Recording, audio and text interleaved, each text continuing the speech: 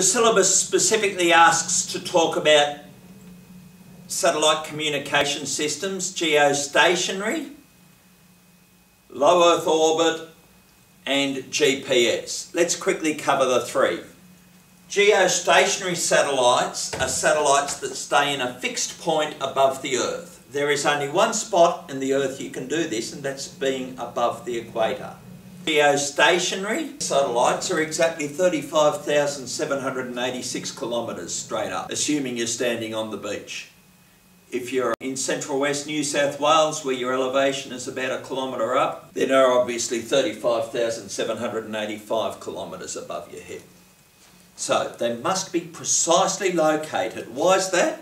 If you think about centrifugal force, the Earth is spinning. The satellite needs to spin at a certain speed to keep itself above that position on the Earth's surface.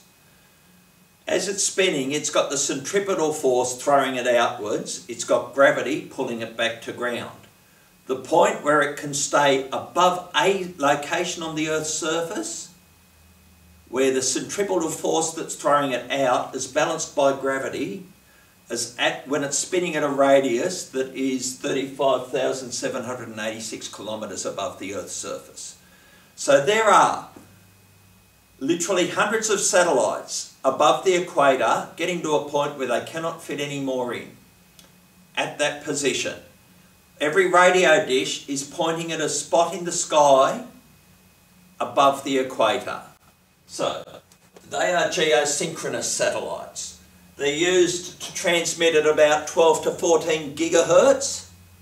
Remember your 5 gig and the fact you must have line of sight?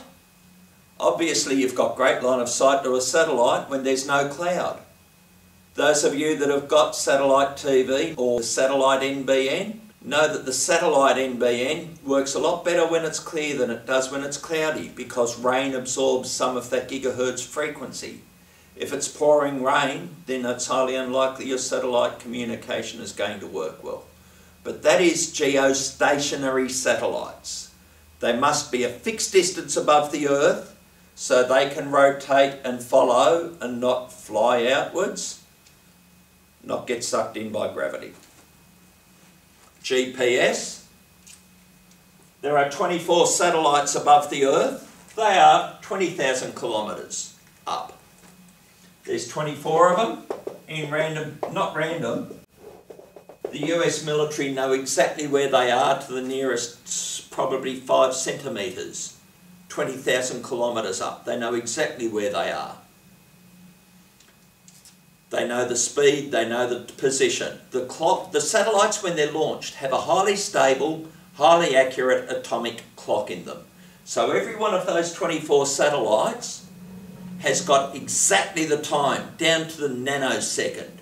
Being 20,000 kilometres up, their orbit period is 12 hours. Once every 12 hours they do a lap around the Earth.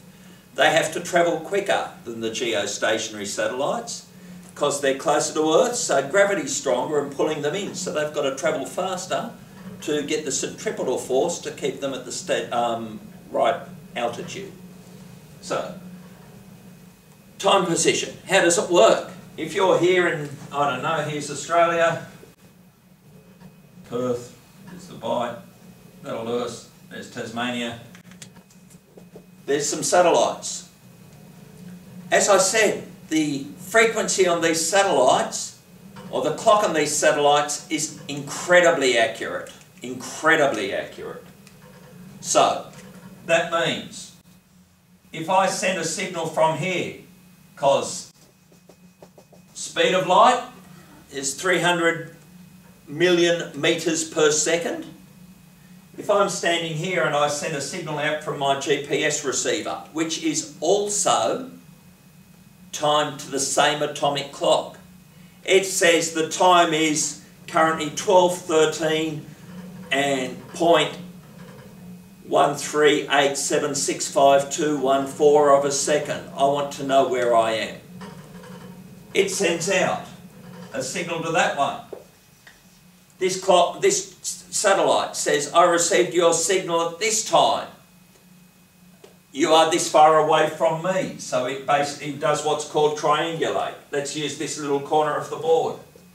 So there's you, so you know you are that far from this satellite, you are this far from this satellite, that far from that satellite, and then it can tell you accurately to within about 3 metres on the world's surface where you are.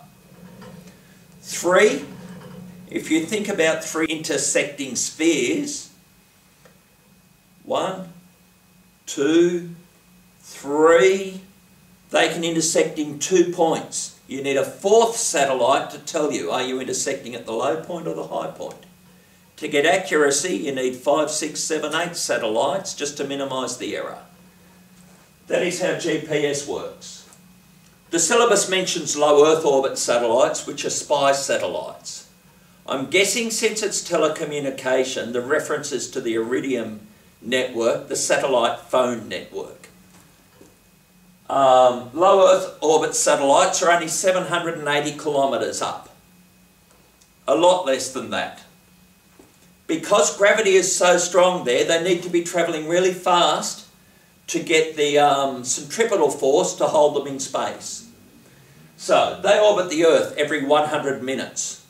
If you're making a phone call on a satellite phone, in 7 minutes the satellite is gone from being on the horizon there, going over your head, going to the other side. The satellites, there's lots of them up in the sky. So as one satellite passes, there's another one coming in another direction to take over the signal.